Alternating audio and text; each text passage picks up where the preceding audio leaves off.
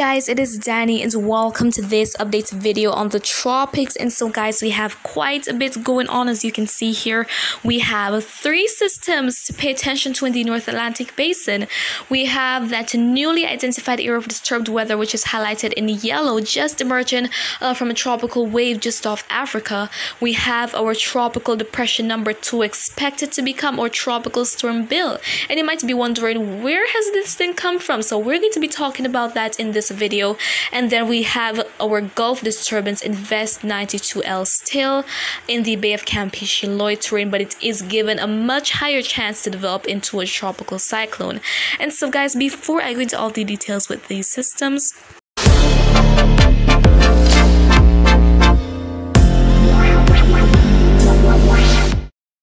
okay guys, and so first things first, let's take a look at that newly identified area of disturbed weather just off Africa. And so at this time, it is given a low 20% chance to develop by the National Hurricane Center through the next 5 days. And so this thing here is expected to be accelerating to the west, but it really is going to be having limited time to develop. And so hostile conditions are ahead of it, which are the dry air from the Saharan dust, as well as strong upper level winds, which would make the environment very hostile for this thing to develop. So it really has limited time, but in that shaded yellow region is where we could see some development taking place. And if it is being seen that this thing is really on a developing trend and it has the potential to become a tropical cyclone, it is going to be having an increase in chance by the National Hurricane Center.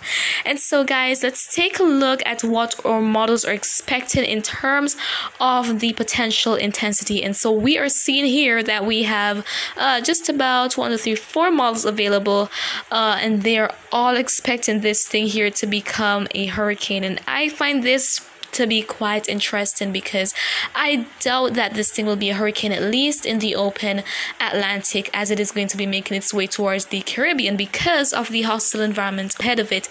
And so guys, I do not think that this thing, if it develops, will achieve hurricane status.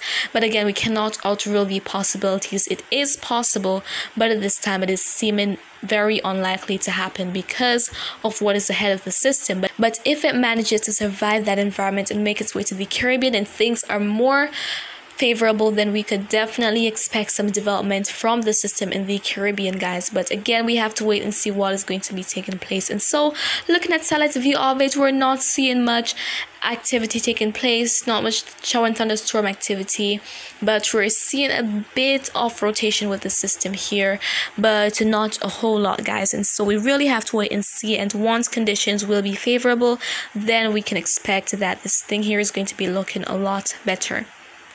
And so guys, now let us move on to our newly formed tropical depression.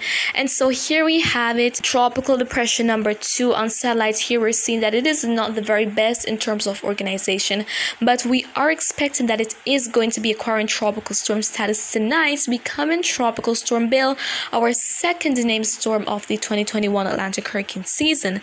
And so at this time, the maximum sustained winds are 35 miles per hour, and it is accelerating to the northeast at 18 miles per hour, so moving just a little slower than it was earlier today. And so we're expecting this thing here to be well offshore of the US, and it is expected to become post-tropical by the midweek, and it is going to be eventually dissipating, guys. And so fortunately, this thing here not expected to be much of a threat to land, but parts of eastern Canada could be affected by this system, maybe with some inclement weather, but it isn't expected to last long, guys. And so at this time, there are no watches or warnings that are in place. And so, as I said, fortunately, this thing here is not a threat to land. And now let us move on to that Gulf disturbance. And so as you are seeing from the National Hurricane Center's 5-day outlook, this thing here is now given a 70% chance to develop into a tropical cyclone, guys. And so the chance has increased a lot, and it is likely that the Gulf Coast will definitely be affected at least by a tropical depression. Again, it isn't guaranteed to happen, but we are seeing the potential for this to at least become a tropical depression. And so what is the next name after Bill? So the next name is Claudette, and if you're curious about if we have a third development, that system would be named Dani'i if it develops. And in this case, that newly identified area of disturbed weather just off the coast of Africa, guys. And so Our Invest 92L, which is our Gulf disturbance here, is still loitering in the Bay of Campeche, but as time goes by, we're expecting a general northward movement of it, and it is going to be making its way to the Gulf Coast of the US, and most likely Louisiana is going to be the area of impact, and because we see that that is where that shaded region that the National Hurricane Center has is trending towards. And so with this in place, then it is likely that we can definitely have a tropical cyclone headed towards Louisiana. And so if you're there, not just Louisiana, but I would say going from Texas to the Florida Panhandle, you really want to take the necessary precautions and stay safe, because this thing could surprise us, especially when it comes onto the path of it. And so guys, looking at what our models are expecting in terms of its maximum intensity, we're expecting that its peak intensity will be at a tropical storm, as what is seen by our models here. And we have some that are not expecting it to reach tropical storm status, and that is certainly possible. It doesn't have to develop into a tropical cyclone, but we have most models agreeing that this thing here is going to eventually achieve tropical storm status, guys. And so in terms of its track, as seen by the models, we don't have much models available, but we have two trending towards Louisiana and one taking it over to Texas. And so it is certainly possible that it could go on any of these routes here, because as I said, these systems can surprise us, but we're generally expecting a northward movement, and most likely Louisiana could be affected by this, also Texas, guys. And so if you're in those locations, you want to really be cautious. And so let us look at conditions persisting across the Atlantic. So in terms of ocean temperatures, very supportive at this time for our Gulf disturbance to develop.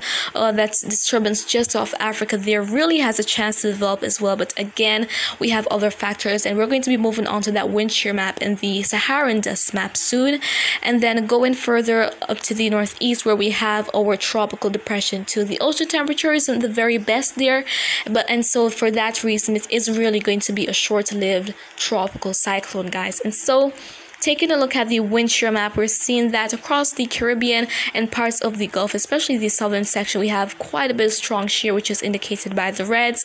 The yellows indicate neutral shear, and the greens mean favorable shear, guys. And so as time goes by, we're expecting that conditions are going to be increasingly favorable, especially going down into the peak of the season, going to August and September. We will have a lot of favorable conditions that are really going to be pushing these systems. And I mean, seeing so many disturbances or so much activity in June could mean really bad news for the rest of the hurricane season, guys. And so this season is expected to be quite active, and so we can expect a lot more tropical activity going down into this year. And so in terms of the Saharan area forecast, so this is 5 p.m. today, and we're seeing here that we have some dry air making its way across the Gulf and parts of the Caribbean, and we have another dense plume making its way from Africa westward. And so this is what is really going to be preventing that disturbance to develop after a while, guys, because it is going to be encountering the dust, and tropical cyclones, like bacteria, need warm, moist conditions in order to grow and to survive. And so with all of that being inhibited, then the system is eventually going to be dissipating. And so guys, we really have to wait and see what the outcome is going to be for all of these systems here.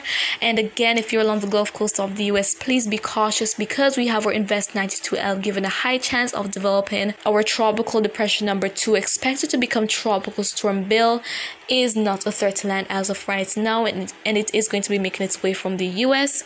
And we have that new disturbance just to the southeast of the Cabo Verde Islands of Africa right there, given a low chance to develop. And so at this time, if you're in the Caribbean, you don't really need to be on alert, because this system has a good chance of not developing. And so guys, that is it for this update, and if you found it to be quite informative, please give a thumbs up, and you can also share your thoughts in the comments or ask a question. I'll try to respond as best and as soon as I can. And just remember to always weather wise, and of course I'll keep you updated on the latest in the tropics as time goes by.